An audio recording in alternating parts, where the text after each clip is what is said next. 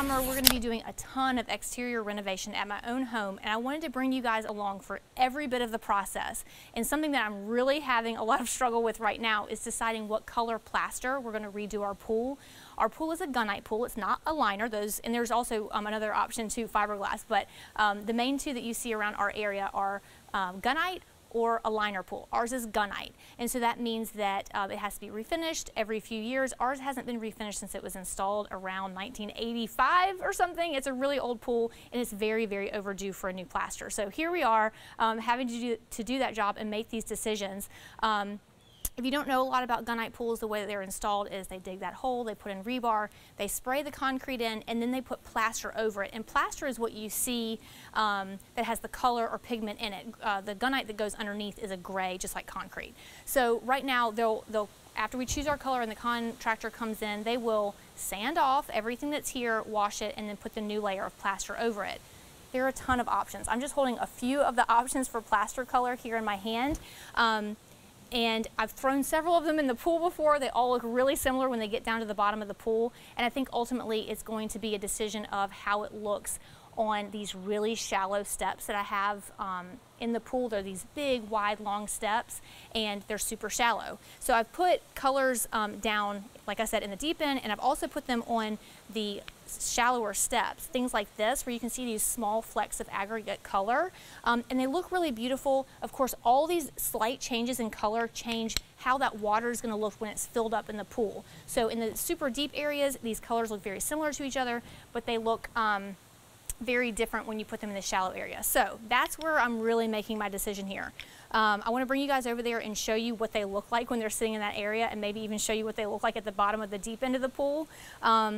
It's light, guys. Ultimately, we're going to go with some sort of like white or blue shade. We're not going to do dark. You can go super dark with it. Keep in mind, if you decide, if you guys are redoing your pool at your house or doing a pool, that if you go dark like this, it's going to make your pool hotter.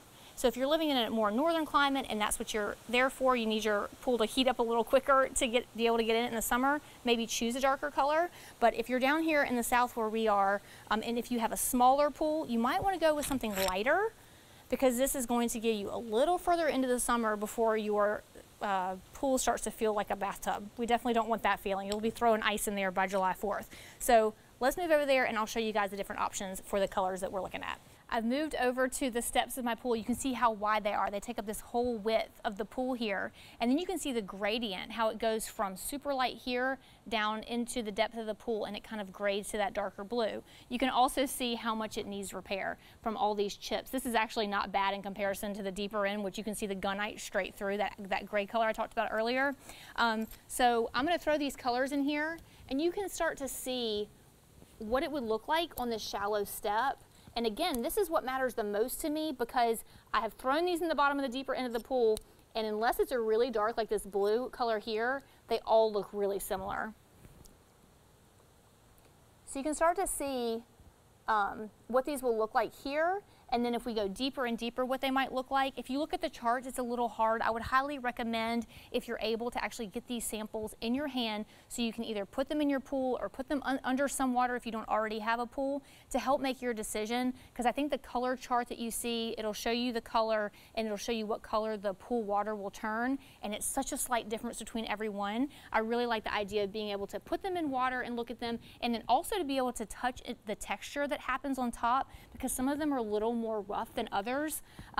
This one is extremely smooth. This is called oyster quartz, and this one is a lot more rough. So I think about things like babies sitting on this level of the pool, where moms are sitting here with their kids. Are they gonna you know, pull little holes in their bathing suit and things like that? Those are all kind of the considerations that I take into my brain as I'm considering all these colors. And ultimately, I think what we're gonna go with is this oyster quartz. I know it looks a little boring. I'm completely aware that it's not super fun because it doesn't have the flecks of color, but I don't love the way that these flecks of color look on this super shallow surface. I like this very even color that we have here, and of course it's going to create that same or similar blue to the other one. So I'm very comfortable with this. It's got a smooth texture. It's not going to pull out of bathing suits. It's not going to make those little wet feet have abrasions and things on them because your skin gets so soft after being in the water for a while. It's just all the things I think about.